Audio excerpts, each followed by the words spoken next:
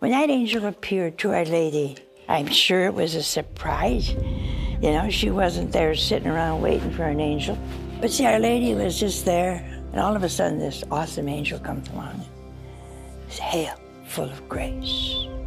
And the angel explains what's going to happen to her. And she didn't say, "Well, now wait, little angel, I got my own little agenda here.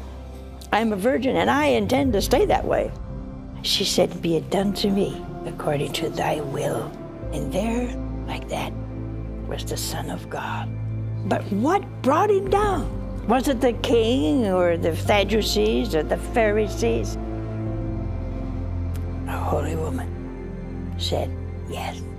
But I want you all today, go to Our Lady and say, "Immaculate One, so blessed by God, let me always in my heart and mind desire to do the will of God."